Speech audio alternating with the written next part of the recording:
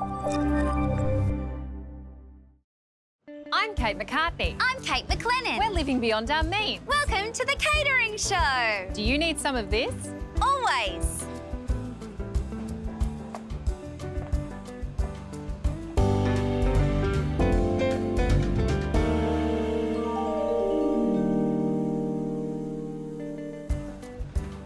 By now, everybody knows that McCartney is the worst. She can't eat gluten, fructose, polyols, fructans, these things, this thing, probably this fucking thing. You're all right, mate. Oh, you know, I can't eat that. And she can't eat my favourite food, cheese. So, you know, what's the fucking point? For me and for her. Actually, don't miss it that much. Because just like a car accident, cheese brings people together. McCartney's food intolerances mean she'll never join me and the girls on a Friday night for some champers and a cheese board to watch Sex and the City and discuss the burning us gals feel when I urinate. Shunned from society, gut-impaired people like McCartney miss out on so much because it's simply too hard for normal, adorable people like me to accommodate their hysterical needs. Yeah, unless those gut-impaired people aren't neck-deep in assholes, in which case a life without cheese is devoid of only one thing, cheese. McCartney's really made life hard for herself, and I'm pretty sure she's not allowed to adopt. But the self-pity stops today, McCartney, because we're here to buy these. McCartney simply needs to take one of these tablets before consuming any dairy every day for the rest of her life, and she'll avoid having another Rorschach-style poo explosion in public ever again. That has literally never happened. Now it's time to show McCartney that it gets better. Let's go.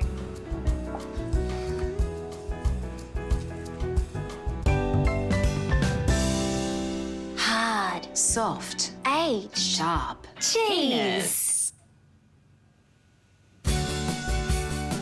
From the blue of a French blue to the water buffalo of an Indian paneer. From the dust of an Australian cheesel to the congealed of an Italian pizza box. Cheese is one of those universal foods. Except in the small provinces of all of China. So what is cheese, I hear you ask? Well, let's take a closer look, shall we?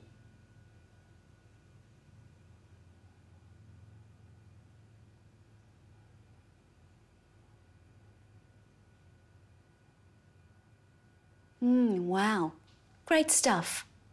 Today I've assembled this amazing and very expensive homage to fromage of my top 40 cheeses of 2016, which I wrote about recently in my monthly cheese letter, Around the World. Did you read it, McCartney? I sent it to you. No, you got a junk.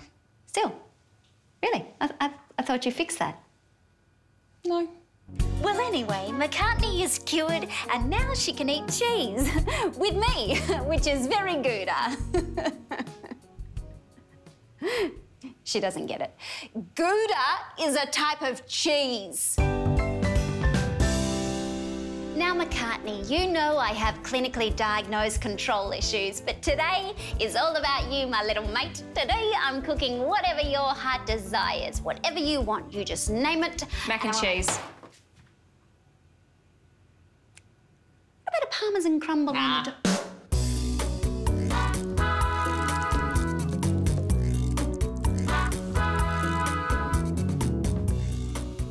So I'm letting McCartney cook for once because it's important to foster her sense of independence, even though her quality of life is so poor. It's not. And she can do so little. I can do everything. She wishes she could be me. So, how long is this going to take? 8 minutes. Huh. Great. Do you want to take us through what you're doing? I'm good. Okay.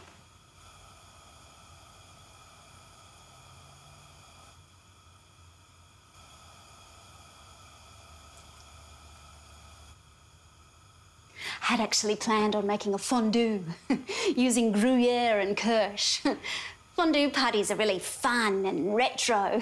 You can pretend you're in a Swiss chalet with an exchange student with limited English. They're also a great way to get your friends over if you're too frightened to write key party on the invite. You invited me to one of them. I didn't.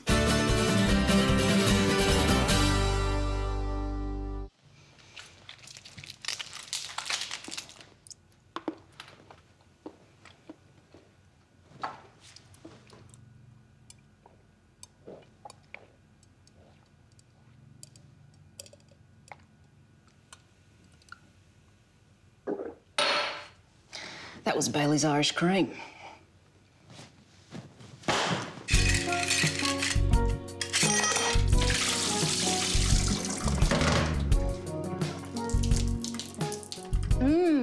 Al dente, soft teeth. And now for an intimate chat with McCartney in a segment I like to call Kate 5. What?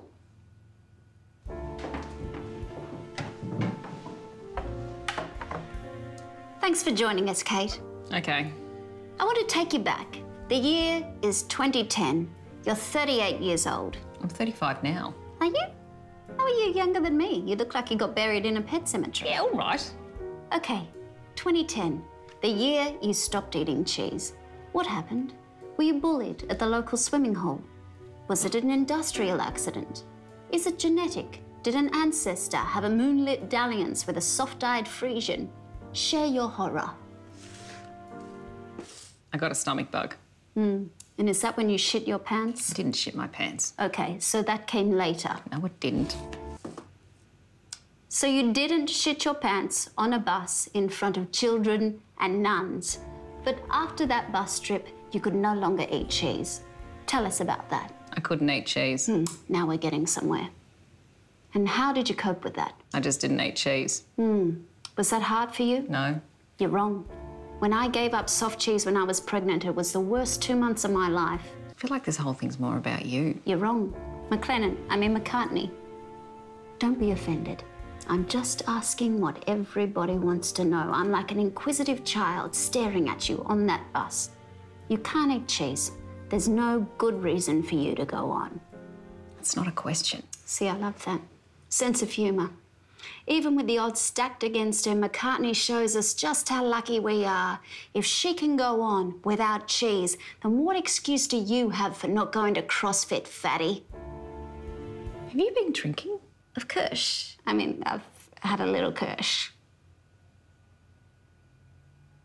Sign up to my introductory cheese letter. Hello from me to you. If you don't, I'll be very angry, yeah.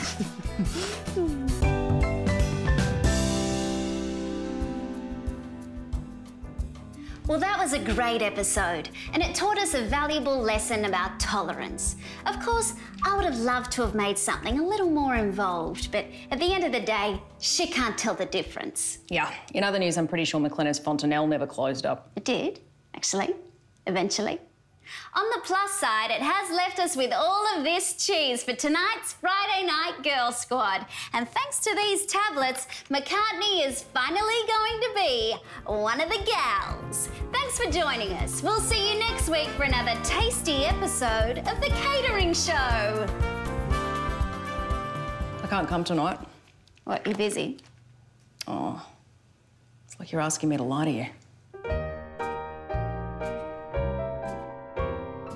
So, ladies, it turns out it wasn't a urinary tract infection from too much sex, but a bacterial growth in my uterus.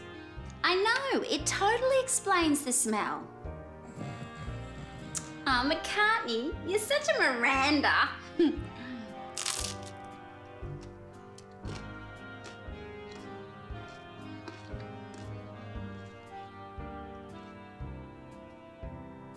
I can feel my heartbeat.